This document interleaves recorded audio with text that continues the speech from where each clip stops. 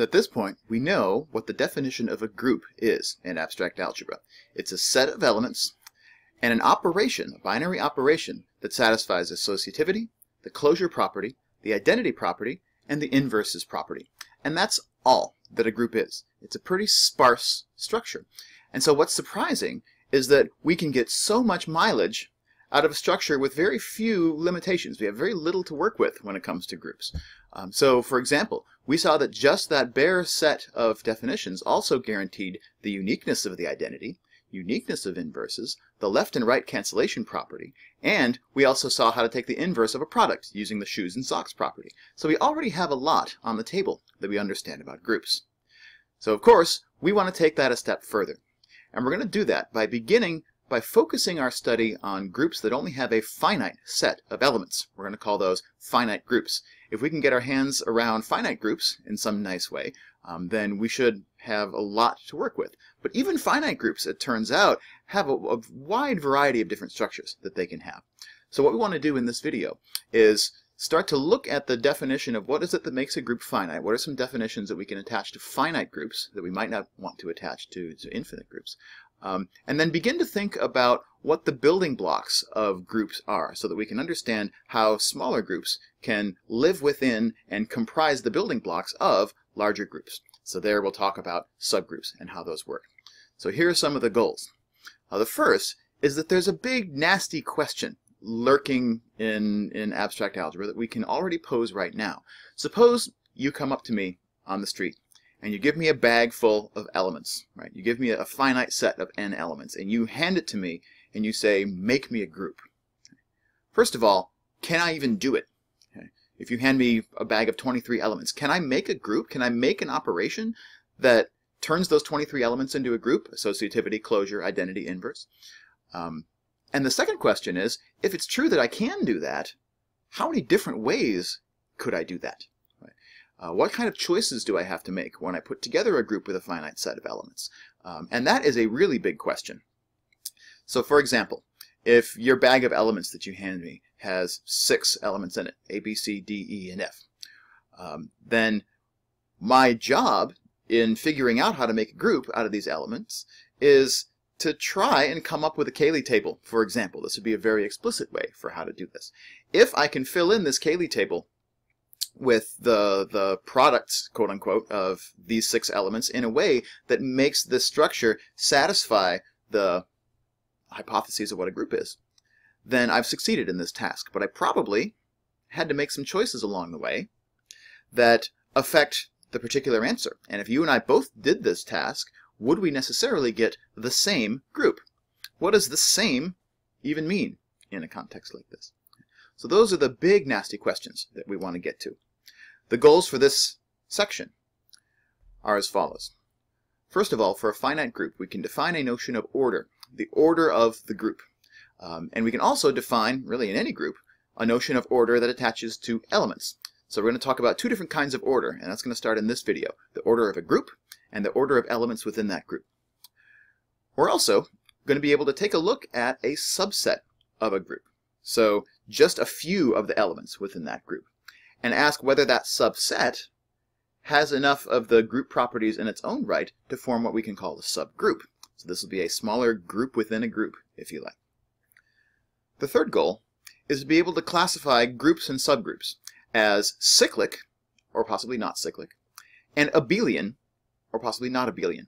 So there are a couple important definitions we can attach to the whole group. We can also attach them to smaller subgroups as well. And finally, with all of that on the table, particularly when we're thinking about the notion of abelian, which is going to have to do with the commutative property. That's something that not every group has. But when we start to think about the commutative property, we can also try to locate some smaller places within a group in which the commutative property might hold, even if it doesn't hold on the whole group. And so there we'll be able to talk about the center of a group and the centralizer of an element within that group.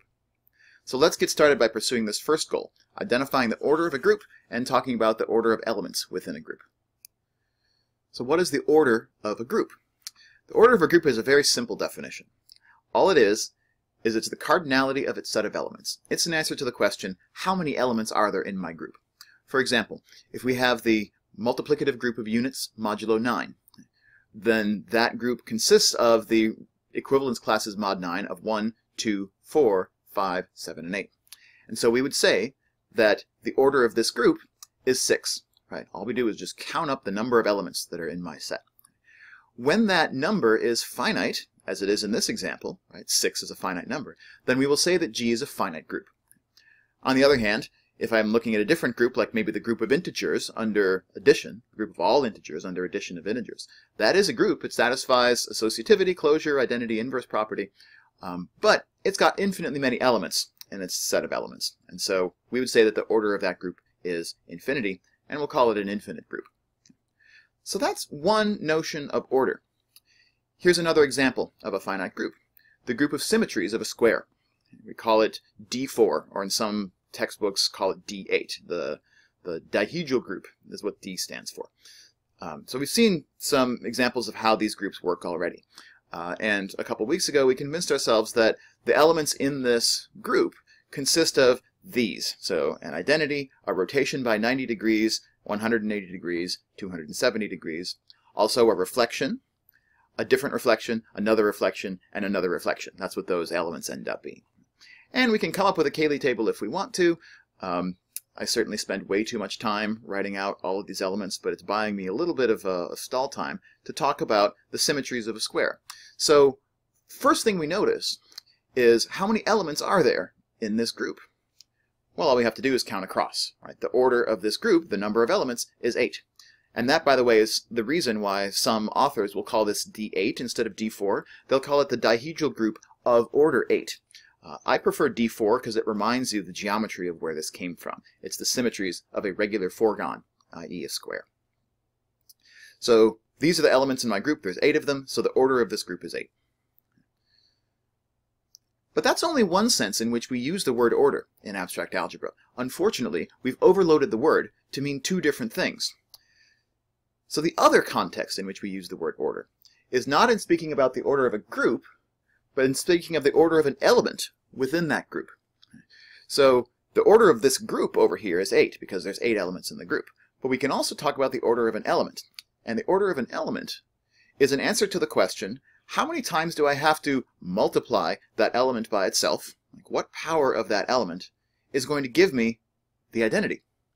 And it should be a little bit surprising that this always has a finite answer inside of a finite group. But that's all that it is, right? How many powers of G do I have to make before that power vanishes and just becomes the identity again? And we take the smallest such number. And if no such number exists, so if it happens to be the case that no power of my element comes back around to the identity, then we'll say that that element has infinite order. So be very careful, especially when you're reading something silently to yourself in your mind, be very careful to distinguish between order of a group, which is how many elements are in this group, and order of an element in that group, which is what power of this element gives me back the identity. And we agree that that power has to be greater than or equal to 1, because by convention the 0th power of any element is always equal to the identity. So let's single out an element in our group of symmetries of the square. Let's say t. So I want to know what is the order of the element t. And so to answer this question, let's just start taking some powers of t. I'm going to do this with my handy-dandy dihedral group manipulator app, just for fun, to show it off again, and then we'll come back and figure out what that means for our algebra. So the question is, what is the order of the element t, which is a reflection over this vertical line, is how I'll define it for this purpose.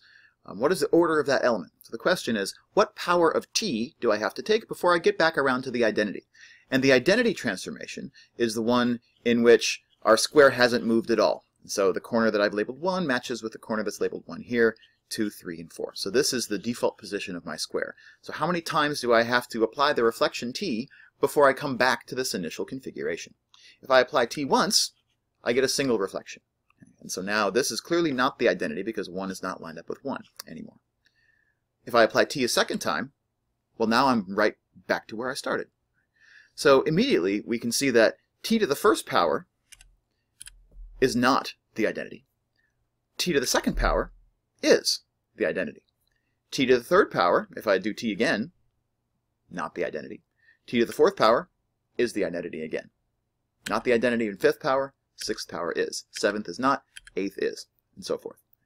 So that already gives me the order of this element, the order of the element t. Because the first power is t, but the second power is already the identity again. If you think about why that is, we're talking about a reflection.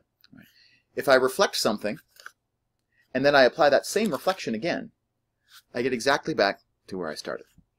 So the order of the element t in this group is the first power of it in which it becomes the identity, and that's 2. So the order of the element t in this group is 2. All right, so that's how t works. What about r? Let's bring this back in here. So for r, if I apply r once, a rotation, then I've clearly done something that's not the identity. Again, my corners don't line up with where they originally started. If I do it a second time for this square, I'm still not back to the identity. If I do it a third time, I'm still not back to the identity. It's when I do it a fourth time that now I've arrived back where I started. So for the rotation element in this dihedral group, 4 iterations of it, for the fourth power of it, comes back to the identity. The 5th is not, the 6th is not, the 7th is not, the 8th is, and as you might expect, so is the 12th, so is the 16th, so is the 20th power, and so on.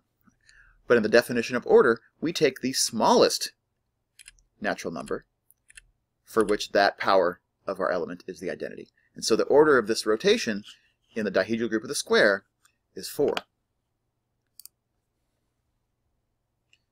There we go. So the first time we see the identity in the list of powers is the fourth power. And it might be a little bit less obvious, but let's do one more example here. What would the order of the element tr in this group be? Sorry, tr squared. Tr squared. What would we? How many times would we have to take a power of tr squared before we get back to the identity? So let's try that. So if I do tr squared once, tr, this is what I get. Clearly that thing is not the identity. So the order of that element is not 1, therefore. So if I apply tr squared again, let's see what happens. tr. And look at that. I'm back to the identity where I started. And so at this point, I don't even need to do more powers, right? The first power of tr squared is not the identity, but the second power of tr squared already is the identity. And therefore, the order of the element tr squared is again 2. And if you do the geometry on this, you'll find that tr squared is indeed also a reflection, just like t was. It's a different reflection than t was. Like, who knows, maybe it's this one. But if you do that same reflection twice, as with any reflection, you end up back at the identity again. So that's the lowdown on the order of a group, how many elements are in the group, and the order of an element within that group, which is how many powers of that element do I need to take before I end up back at the identity. So the next question is, how can we take these ideas and use them, particularly the idea of taking powers of a single element? How can we use that idea to understand how smaller groups can live within a larger group? That's the question of subgroups that we'll get to in our next video.